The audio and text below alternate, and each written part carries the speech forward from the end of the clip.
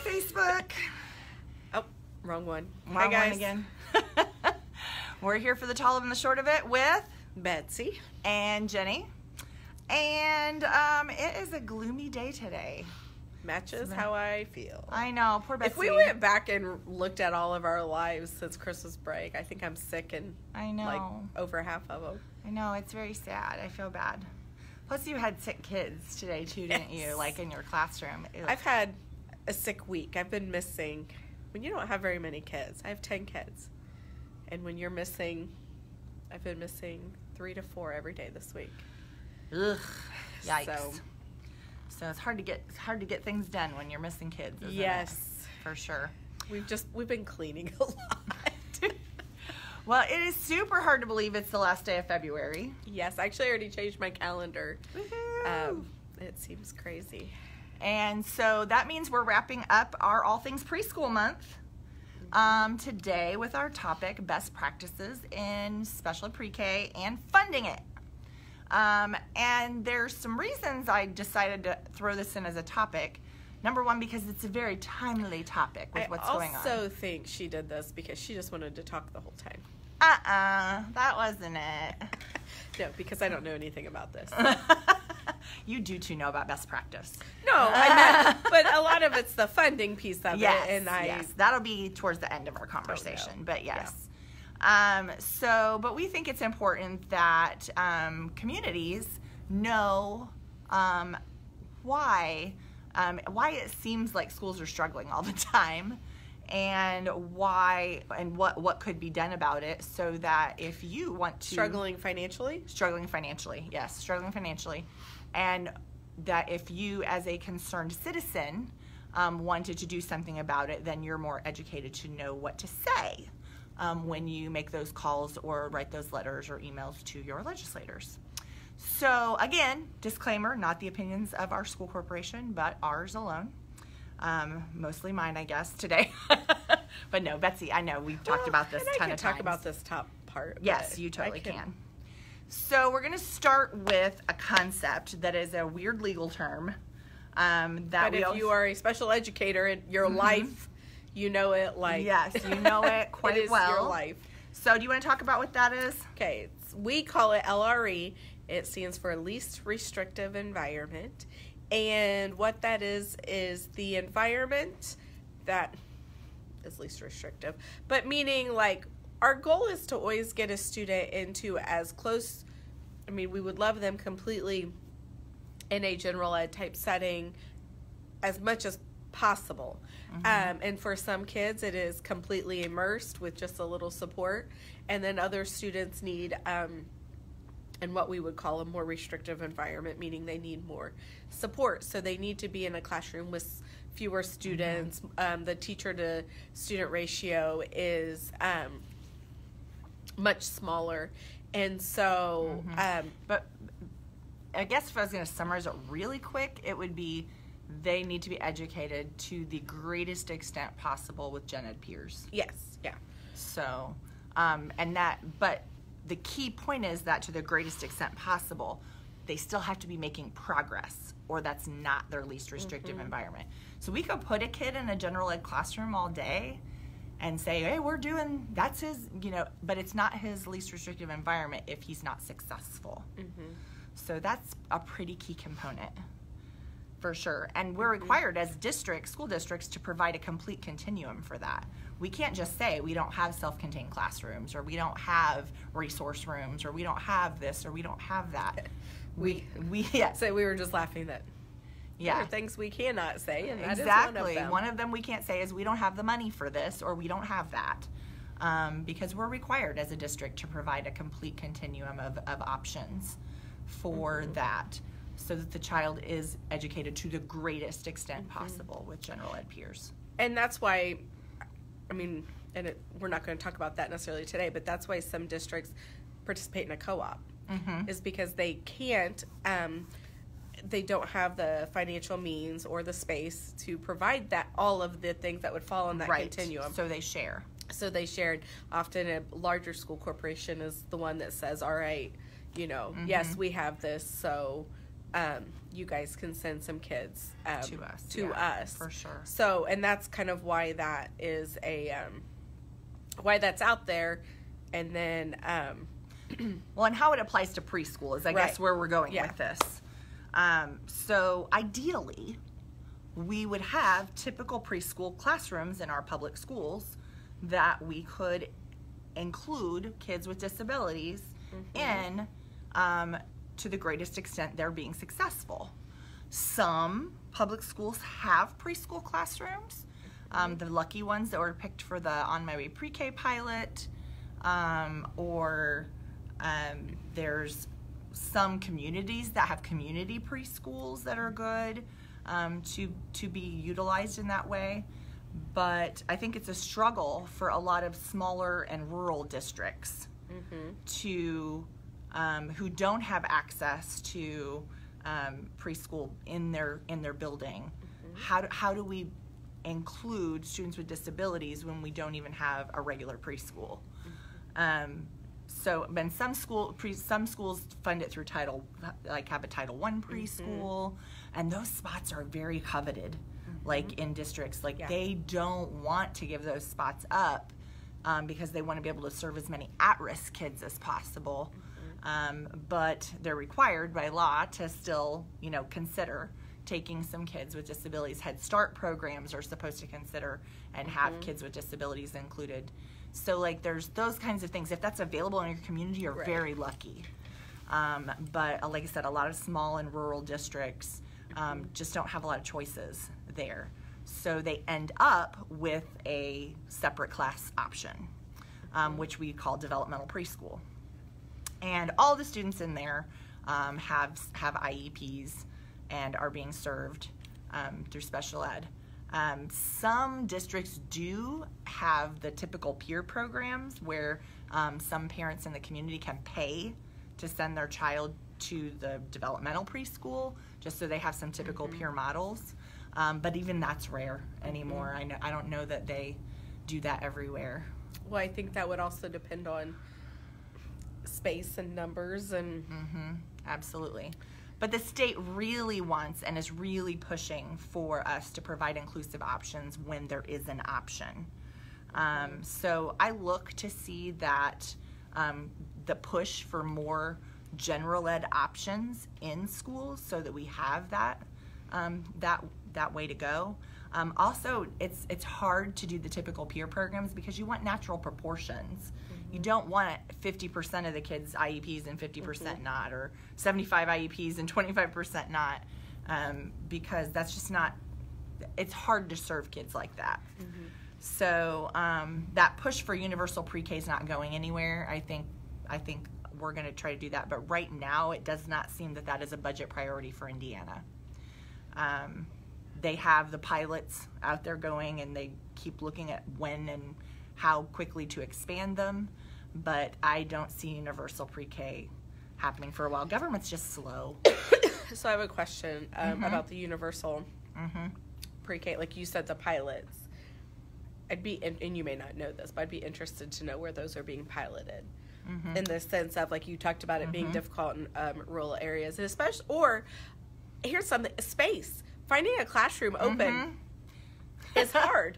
Exactly. And I mean, and when I say finding a classroom open, not just a classroom, I mean, when you're talking about preschool, oftentimes we're talking about potty training. You need a bathroom in there. So it's not just like any classroom. Facilities is a big deal when it comes to preschool. So they're not necessarily just right there. So that's just, it would be interesting to be able to, like, if there was a list of the schools that are piloting it, it'd be interesting. I think there are 7 counties that got On My Way preschool pilot grant money. But I know there are also, like, private daycares and preschools that could apply for it as well. So again, there's another instance of, things that we, they're being the money's kind of being divided between public and private again. Which sometimes hurts us. Well, like I said, I just would be interested because I think that's something, I'm just thinking of us right now. We do have an extra classroom down at the other end of our building, but it's not like the facilities. Like, I have a sink in my room. I don't teach preschool, but And preschool, that's kind of an important thing. But I also have a bathroom. So does our preschool. Our preschool has both. But our other preschool doesn't. But we do have one Title I preschool, but they don't have their own bathroom. But they don't kids don't start coming at that necessarily at age 3. Yeah, they don't come at 3. They're only 4-year-olds. And most of the preschool pilots are just 4-year-olds, which doesn't help us when we need places to include kids that are 3. So, like I said, you're very lucky if you have Head Start programs or early Head Start programs in your area that can be utilized for that purpose. So, that leads me to the discussion of why it's so difficult. I mean, more reasons it's so difficult to provide those inclusive preschool options. And it all comes back to funding. I mean, pretty much doesn't everything come back to funding?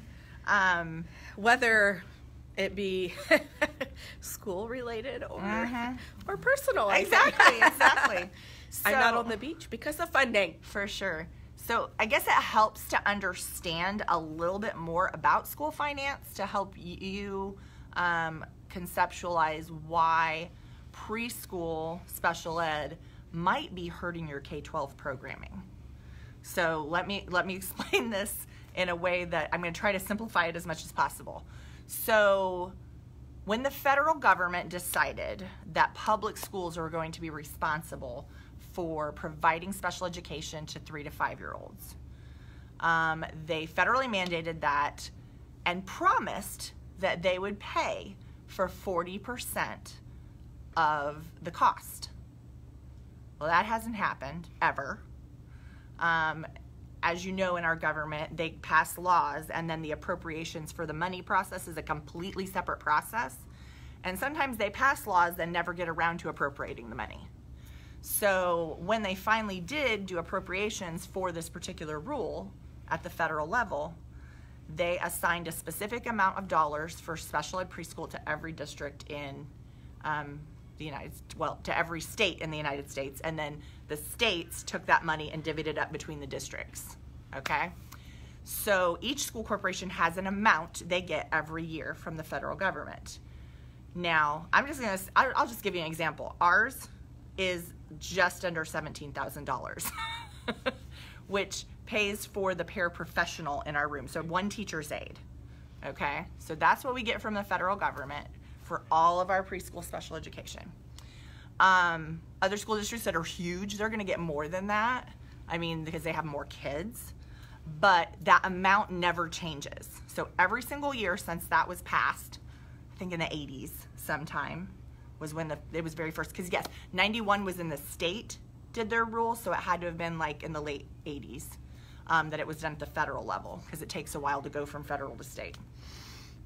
So ever since then, hey Jake, we have gotten the same exact amount of money from the federal government. It doesn't go up, doesn't matter how many kids you have, it's the same pot.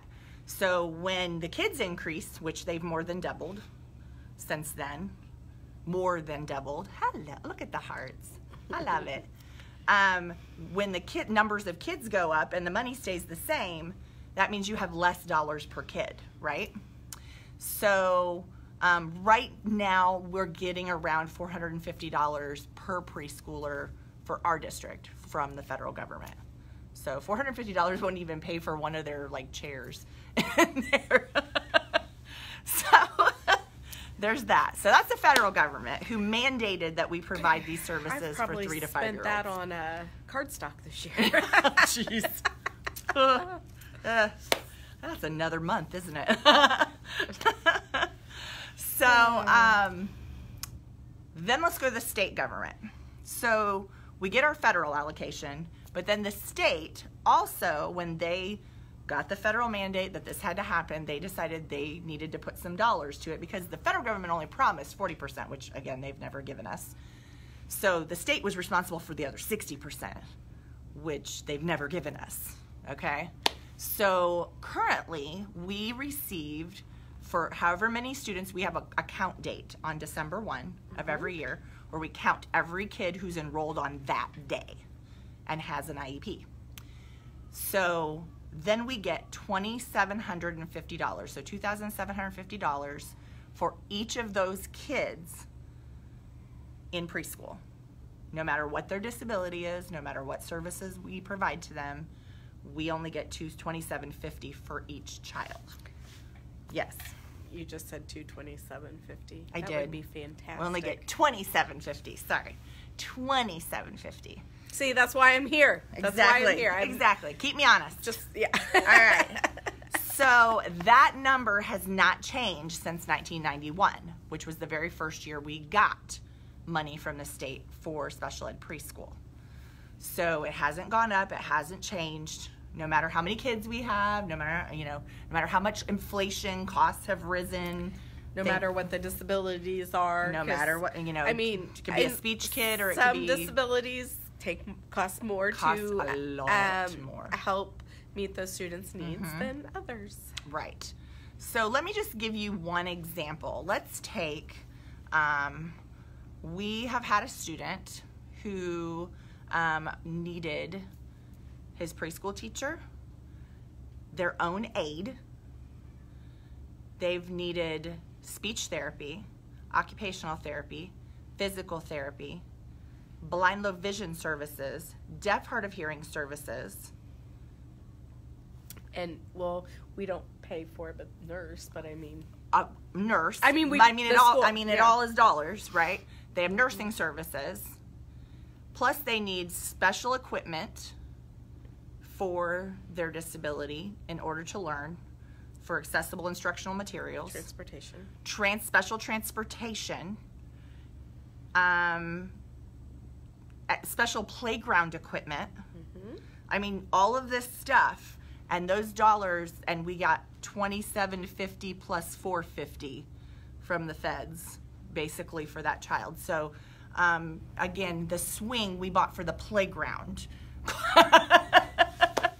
Well, we just looked Yeah. at, Kelly just showed me the swing, the freestanding. Oh, yeah, the that we freestanding went, swing. Yeah. So, like I said, and that, they cost a lot of money. that was a lot. So, like I said, we don't get enough to pay for preschool special ed, yet we're federally mandated to provide it or we can be sued, okay? So, last year, the Indiana Council for Administrators with Special Ed, shout out, did a survey to all directors in the state of Indiana asking them for dollar amounts for how much they pay for their preschool services out of what funds, okay? And after everybody turned their surveys in, the average in the state was that the federal and state monies only cover about 40% of the cost of providing those services. So that means the other 60% has to come from somewhere. And guess where it comes from?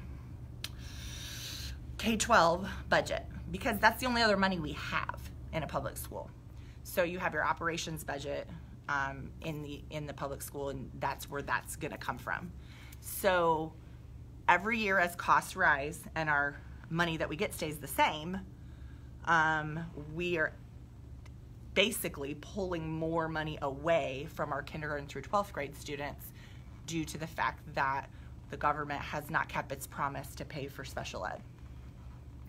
So, but continue, and not that we don't think they should mandate it. Obviously, I mean, right, it should be right. However, it's the right thing to do. But when they say you have to do this, but right, which is why it's hard being the special ed director in a district, because you have to tell everybody all the time, I'm sorry, we can't say we can't do it.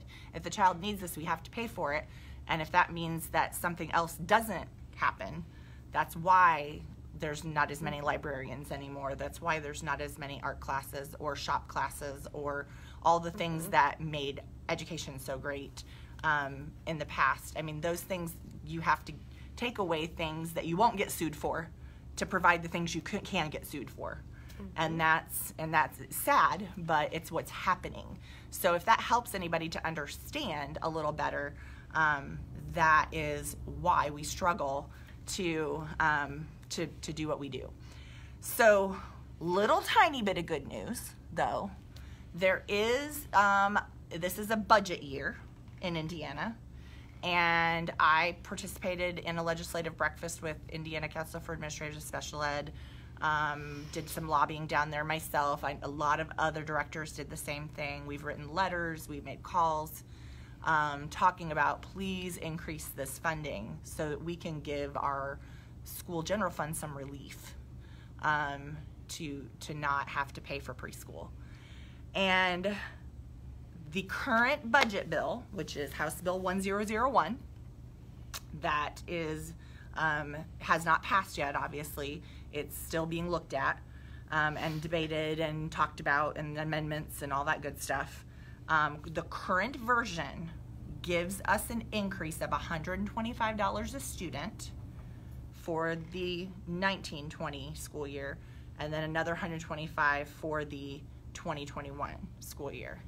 So by then we will be getting $3,000 per student, instead of the $2,750.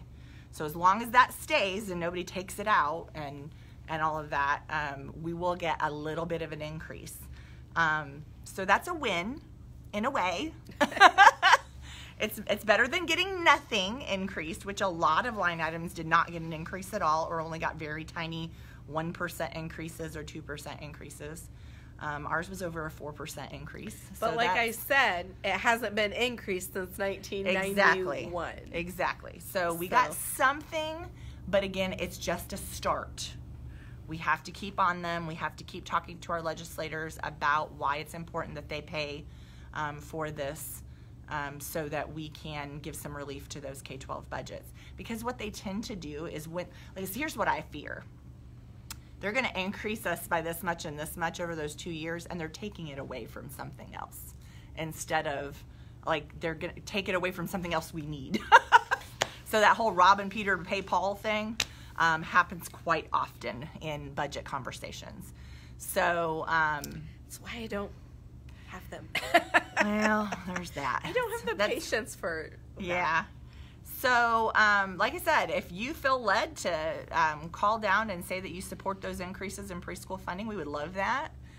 You can find out who your legislator is online and send them an email or call their office. That'd be cool. But we hope that that stays in the budget, that tiny increase, if nothing else.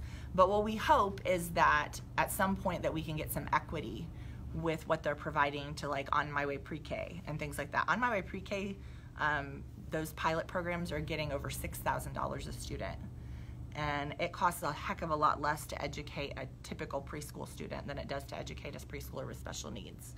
So just putting that out there, awareness, so that everybody understands a little bit more about the issue that we face as a public school is when we have services that are mandated by the federal government but are not paid for, unfunded mandates, that has to come from somewhere.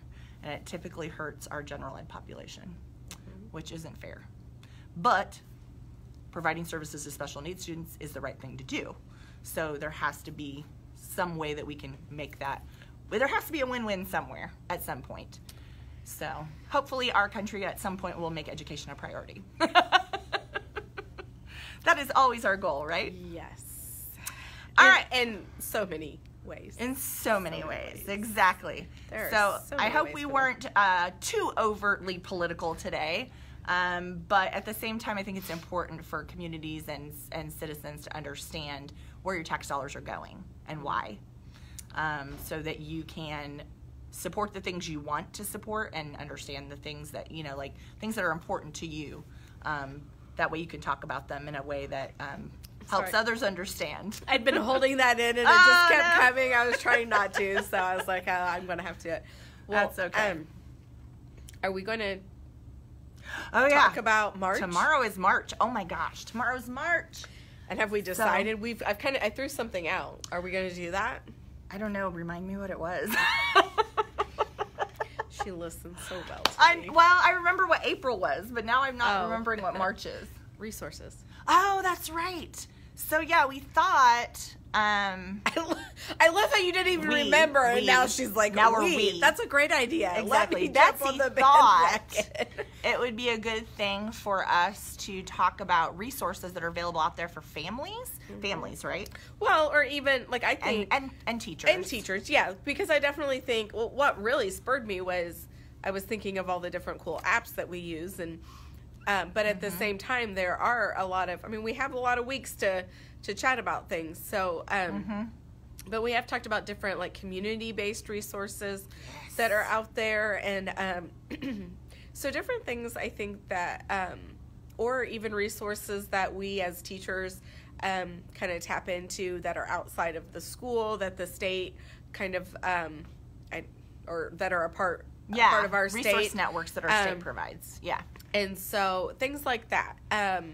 For sure. So that's kind of where we were talking. And I'm hoping that our spring break week, that we're gonna do something on location somewhere. Remind me to tell you something. So we would love to interview someone, have another guest on location. Yes. So so resources for families and teachers coming up for March, and then April is Autism Awareness Month. So we figured we should probably talk about autism, which is a great topic that we could literally fill an entire year. Days in April we can fill for a us year with autism stuff, but we're gonna search through and find some of the best stuff to share with y'all. Well, and I think too the March, I think we'll come up with some good resources that will go right along. With that. But I said I'm pretty sure almost everything we talk about helps with all the disabilities. Because it's not necessarily, most of them aren't necessarily disability based. It's more like, this is what your need, and that's for sure. So all right, well, that's all we've got for you today. We hope you have a fabulous week, rest of your week, and let's hope that spring is on its way around the corner. I don't know, it calls for snow on Sunday. Of course it does. And, okay, let's talk about this for a minute. Okay. I'm because I love snow. I love it.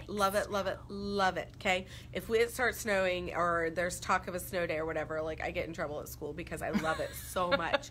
And it's apparently I'm the the weather. No, I can't. Jack Frost. That's who I am. Jack Frost. Yes. Sorry. And I myself am snow aversive. I don't like it at all. So, however, I have always said I love snow. In November, December, January, and February. Yes. Then I'm done. Then we're done. I'm done. So, from this point forward, if it snows, I can complain. There you go. So, I'll be on board with I love it until once February is over, I'm done. I'm ready to move on. So, it doesn't usually work that way. But no, it doesn't. We typically get one, don't we, in March? Almost every year. During March Madness, it has to. Yeah, for sure. All right. Ooh. I just had the coolest idea, but I'm sure March Madness is trademarked and we can't do this, but it would be neat to have, like, brackets of resources. Oh, we should do that. That would be fun. We could do brackets. It doesn't have to say March Madness on anything, right? No. Yes. The tall and short of it madness. That's right. That doesn't really roll off the tongue quite tall as and well. Short of it, resources, brackets. I don't know.